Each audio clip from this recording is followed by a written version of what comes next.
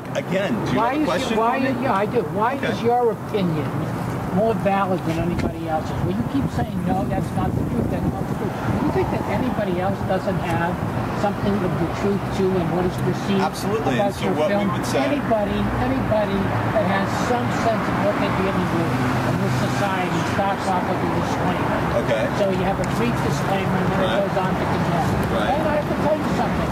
I don't believe a word what you say. This is produced your statement about Sheriff Baca. Sheriff Baca never said anything about the film, and yet you're condemning him. He didn't say one word in this press conference about the film. Wait a second. Where do you get off establishing a statement and going after MPAC, which is a direct tie-in here? Just put out MPAC in terms of Hamas and Hezbollah.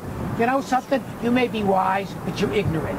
And to attack the sheriff, he never said anything. He came here because of peace in this community. And if you think your film is so righteous that doesn't set up Jew against Muslim, then you are particularly naive with all of your wisdom. Wisdom is destructive. And you've made an association here which is totally not only unprofessional, but it shows exactly what you want to do. So it belies any of your righteous statements here. All you do is give this opening, MPAC, Hezbollah, Hamas. What are you talking about? You guys are on the side that presents something that manipulates. And I must tell you something, by listening to you for the last 10 minutes, you are a great manipulator.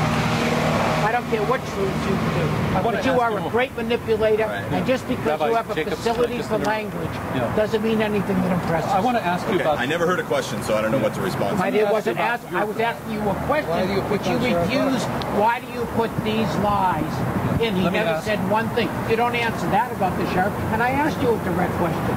MPAC. Wait a second, I didn't ask you about MPAC. I asked you about the sheriff. He never said anything about obsession. Why did you put out a lie? Oh, I guess you can't answer. You can't grasp that kind of thing because in your mind you don't want to answer a truth. Yeah, I was waiting for you to answer. Okay. The sheriff came here in support of MPAC's proclamation against the film.